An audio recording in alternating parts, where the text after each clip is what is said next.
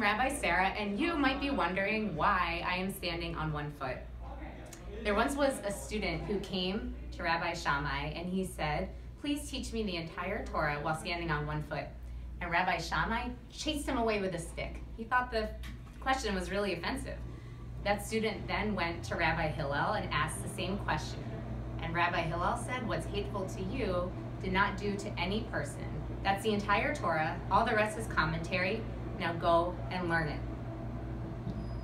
On one foot, this is what Hillel offers to our students. And I can tell you that I'm not just the director of Hillel, but I am also a donor, because I believe so strongly in accepting students wherever they are and in inviting them to ask any of the big questions that are on their mind.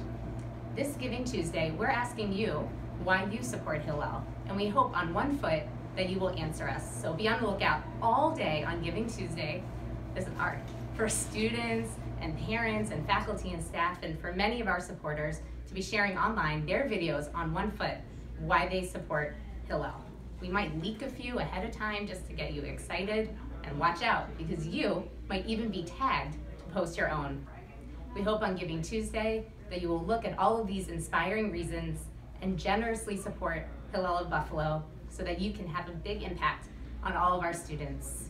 Thank you from the bottom of my heart and the bottom of my one foot.